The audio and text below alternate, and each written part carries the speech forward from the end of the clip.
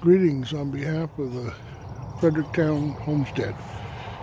I'm not in Ohio today.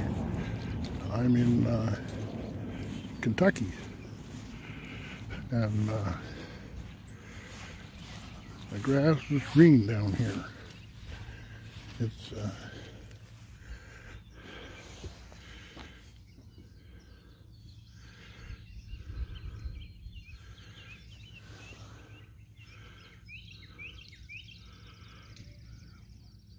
I got lots of old tobacco barns down here. Used to grow tobacco in all these fields, and a lot of the places that are now woods used to grow tobacco. You got a lot of these purple flowers trees here, a lot of them. Sure would be nice to have one of them on the homestead. Yeah, we start home. Well, I'm going to be over there before noon and to pick them up, and hopefully they'll load up by maybe 1, maybe 2, maybe 3, hopefully 4, and we'll start the 6-hour ride home.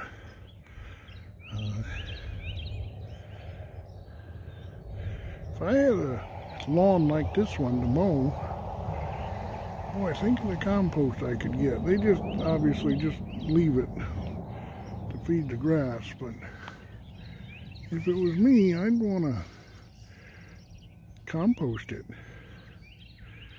Yeah, this is what Kentucky's like. The cats and the dog, they didn't have me last night, didn't have nobody.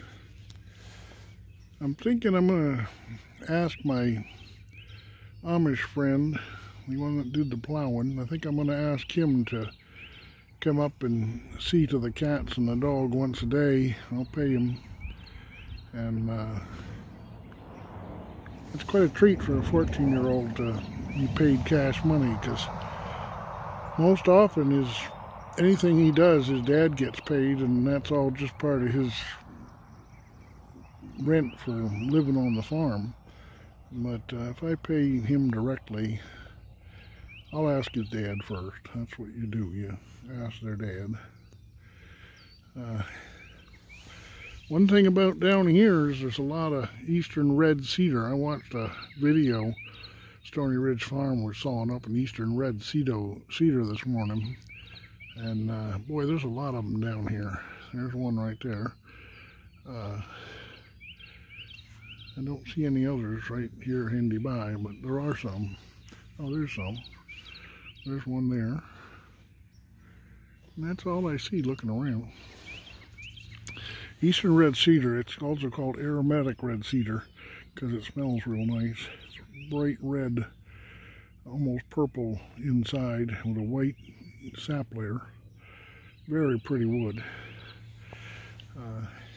Love to have some at the homestead to play with. I go down to Gallipolis to get my eastern red cedar from one of my Amish friends. His dad lives down there. But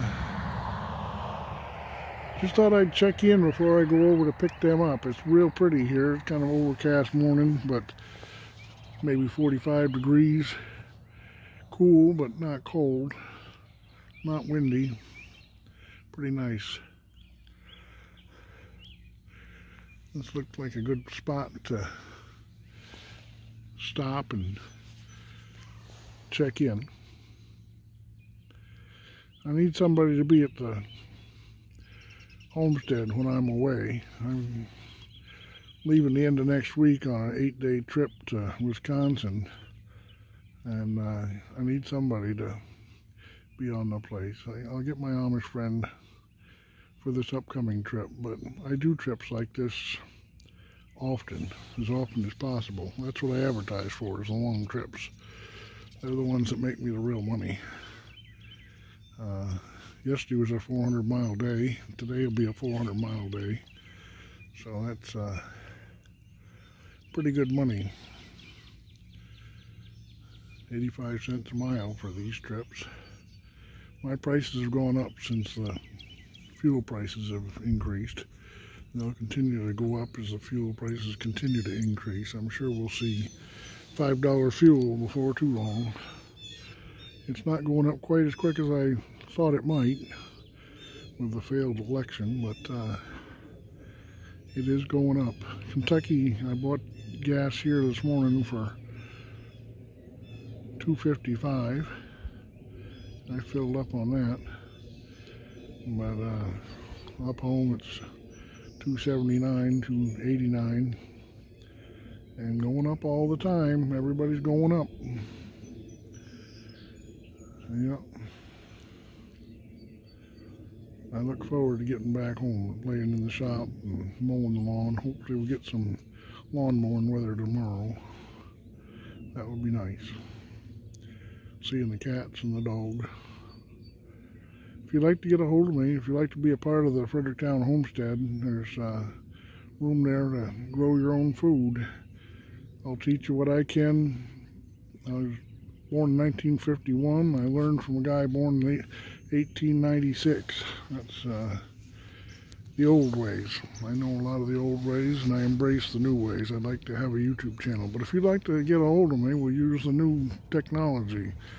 That's Jbthemilker at gmail.com. JB, my name, the milker, like I milk cows.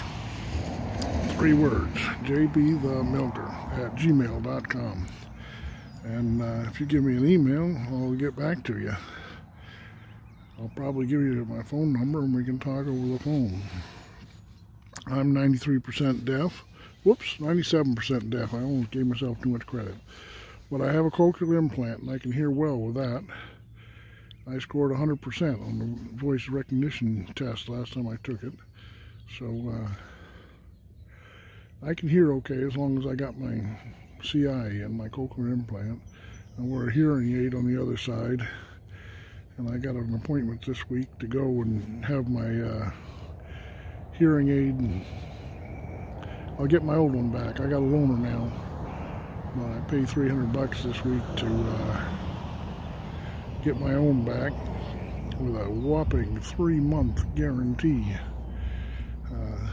The warranty on the last repair was 1 year, and it was 19 months ago, so I have to pay full whack to have this one fixed, $300 and something, almost $400.